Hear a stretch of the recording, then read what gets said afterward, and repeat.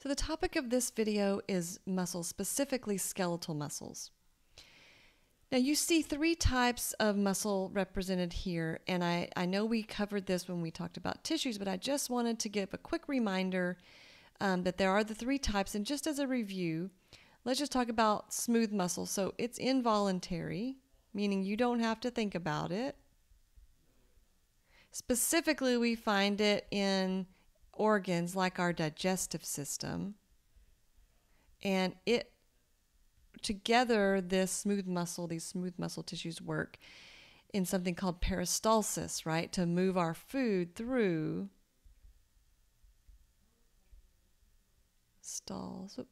our digestive system. Now, cardiac muscle is also involuntary, and when I say involuntary, you don't have to think about it, right? You don't have to say, okay, beat, beat, beat to your heart, okay, which tells me, okay, we need to say here, this is where we find cardiac muscle in the heart, okay?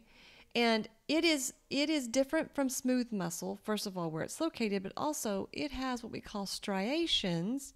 It looks like striping under the microscope, and it has to do with the types of fibers or filaments that are in the muscle tissue. But our focus today is on skeletal muscle. And first of all, this is voluntary, right? We decide to move our arm or our leg, or we hold our posture. So we're thinking about the movement of these muscles. Now, we find these muscles attached to and around skeletal bones. Okay, so the point of these muscles is to move our bones, right? And I want you to see, even in this image, hopefully on your end of the video, you can see this striping pattern all along the fibers of this muscle tissue. So I'm going to put it striated, and we'll talk a little bit about why and what causes that striping or striation pattern. So what we see here is a muscle fiber, okay? And this essentially is a single muscle cell. They can be very long. In other words, we talked about the longest bone in your body is the femur, right? Your upper leg bone. So you can have a muscle cell that stretches the length of that femur bone, okay? They can be up to 30 centimeters in length, obviously depending on the length of your femur bone. Now, what I want you to see within this muscle fiber, we have units or bundles of things called myofibrils that are repeating over and over. And as you notice, you can see the striation pattern, right, that's shown on the outside of this muscle fiber. And what we can see is we see these red and blue markings. And the reason that those are listed there or drawn that way is because there are two types of fibers or filaments that you find. Okay, there's actin filaments, and we have myosin filaments. And those are represented by the red and blue repeating patterns there within the myofibril. Now, one other thing I want to point out to you is notice that we have this repeating pattern all along the length of this myofibril called a sarcomere. So we have one here, right? We would have another one here, okay? All the way down the muscle fiber or the muscle cell, we would have these repeating sarcomeres.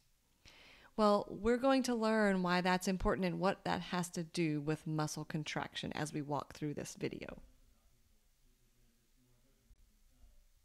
Okay, remember I mentioned to you the red and blue represented fibers. So we're sort of taking a close-up look at those red and blue markings that were on along the myofibril, right, that made up the sarcomere. So the first thing that I want you to see, and we're gonna follow this as we go through the video, is the thin filament. The actin filament is actually the blue filament, and the thick filament, or the myosin filament, is shown in red. Now, the way muscle contraction works is that these myosin, so the red filament, the myosin filament, notice that it looks like it has these tiny little projections that are coming out of the myosin filament. They are actually going to grab on and attach to the actin filament and shift and move those more toward the middle or toward, the interior. That is what we call a contraction. And if you imagine that that's happening for every single sarcomere, then wow, that's going to be a huge change, right, in that muscle. So let's look. So up here, right, would be at when the muscle is relaxed and not contracted. Down here would represent when the muscle is contracted. And notice the difference, okay, if we look right here at something we call the Z line, I'm going to change colors right here. If we look at this Z line, okay, so in other words, that's one sarcomere, right? Look how much the Z line has shifted, okay? And what has happened is, notice, these smaller, thin actin filaments have slid toward the middle, right? These have moved this direction, and these have moved this direction. And they were shifted by the larger myosin filaments. So if you imagine every single one of these sarcomeres along the muscle cell or along the myofibrils, if they're all contracting in that way, you can see a very large movement in the muscle contraction. So I want to look at even a more close-up view of what in the world is going on. How is that working where the myosin filament is shifting or moving those actin filaments toward the midline? Now, there are some details in this image that you don't need to worry about. There's two things listed, something called troponin and tropomyosin. These, you can just know that these are regulatory proteins. In other words, when they're in the way, the muscle contraction is not going to happen. So what we see is, as long as we have calcium ions present, that's going to remove these regulatory proteins so that muscle contraction can happen. Now, as you probably know, muscle contraction takes energy, right? Why do we work out? Well, we work out maybe because we want to be healthy, but sometimes it's because we want to burn calories, right? Well, burning calories means you're using energy. So in the cell, if you remember, ATP is the typical energy source for the cell. So muscle contraction takes ATP. It takes energy in order to do that. And what you see is right here, these little red projections, those are those myosin heads that are going to attach and shift the actin filament. So you see it's attaching here to the actin, and then it's sort of going to shift. So you see, it just shifted to right here. And with it, it carried this actin filament. It shifted it in that direction. So what was here is now here.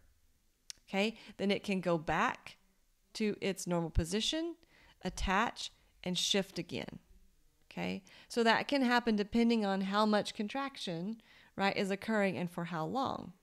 So that's sort of at, if you could look at it in detail up close, what's happening between the two filaments. Now let's zoom back out and kind of look at this picture again.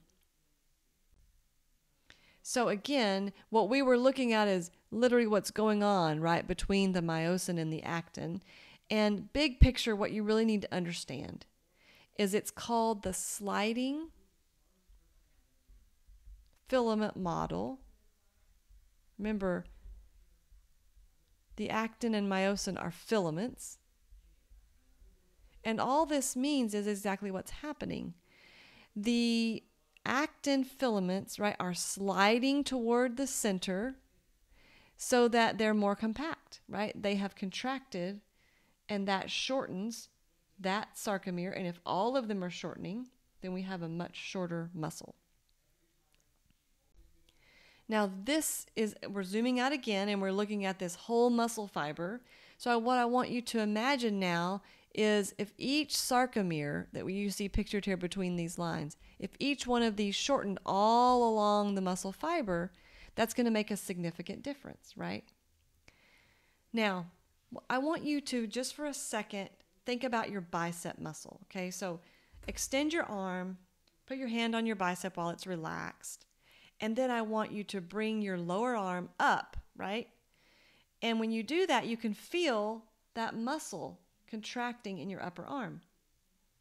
Now, the way that works is the muscle has an attachment. So at the end of the muscle, there is a tendon that's attached to the lower arm bones. And then there is also a tendon attached up, well, there's multiple tendons, multiple muscles, but they're attached right above the humerus, up around the scapula. So when it's attached up around the scapula and it's attached to the lower arm bone, when that contraction happens and that muscle shortens, right, what's it going to do? It's drawing up the lower arm, okay, because it has to, right? Now, the tendons can't be stretchy. If the tendons were stretchy, then you wouldn't get movement, right, from the arm because the tendon would just stretch like a rubber band. So the tendons have to be not elastic or inelastic in order to get the movement of bones when these muscles contract. Now, we're going to talk about the nervous system in another upcoming lesson, but I did want to tie this together for you before we stop the video today. And that is, we mentioned that skeletal muscles are voluntary, right? Which means that our nervous system, our central nervous system, is telling the muscle when to contract.